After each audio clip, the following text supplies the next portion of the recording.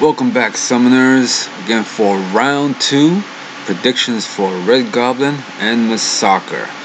Now, going forward with these round 2 predictions, I will make the videos just a little bit shorter because I'm not going to include the pros and cons that I had in the first video.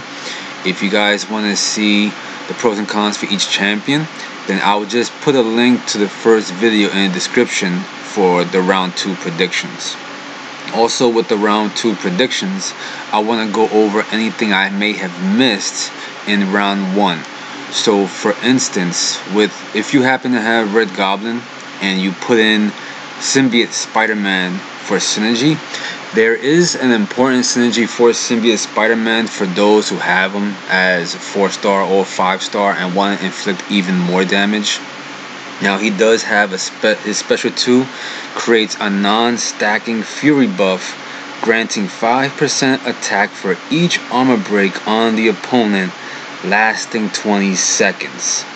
While this is active, heavy attacks inflict an additional armor break. So as you know, his armor breaks last about 80 seconds, which is an extremely long time for his armor break, and they can stack them. I don't believe they have a number how many you can actually stack. So a good 40 to 50 armor breaks. His Symbiote Spiderman is going to be hitting over 100k, close to 200k, especially with that Fury granting 5% attack for each armor break that you have. So yeah, it is an extremely strong synergy for Symbiote Spiderman. If you do want to see how it works, I will put a link to Seatin's video. He does have a video up that he did in the beta where he shows Symbiote Spiderman using that insane damage. Now, he does take a lot of blocking damage because you do have parry and then use the heavy, but he didn't put Guardian on the team, and Guardian increases the block proficiency for every single champ that's on the team. So if you want to go ahead and try this, I would strongly suggest putting Guardian on your team as well to help reduce that blocking damage. If you guys haven't subscribed to this channel already, then what is you doing, baby? Subscribe! And yes, guys, please make sure to subscribe if you haven't already. There's a lot of people who view these videos. I would say about 90% view the videos and they're not subscribed. So make sure you guys just subscribe to the channel. It really does help me out, bring out more content like this and even more in the future that I want to bring out, and you guys can be a part of that.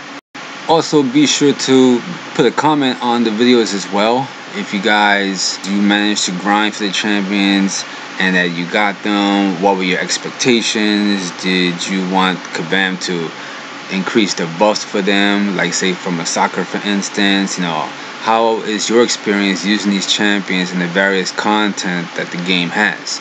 So it's important to put the comments on there as well. See how you guys are doing in the game. Where is your progression at? Put those comments on there. I may be able to put out more videos depending on what you guys may need help for as well, or I can point you in the right direction. So let's go ahead and go over the cutoffs for round 1. And then what I'm going to see these champs going for in round 2. So as far as the 4-star basic Red Goblin, he did go for around 1.8 million.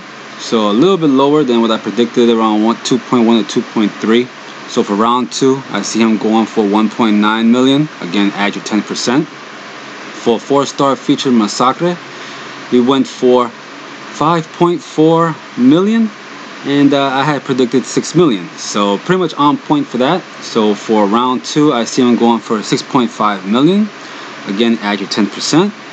And then 5-star feature Masacre, he went for 29 million, and I had predicted him to go for 30 million. So again, for his prediction for round 2, I see him still going for 30 million for the dupe. Again, this is all due to the fact that he is no champ. But yeah, my predictions were pretty good for round 1. If you guys want to see the video to that, I will put a link in the description. And then what I'll also do is I'll link the description for round 1 for round 2 into that description. So I'll put round 2's link in round 1 and round 1's link in round 2. This way you guys can see both videos if you happen to miss it. Alright, if you guys like this video, always make sure you give a like, comment, share, and subscribe. And I'll see you guys in the next arena prediction video.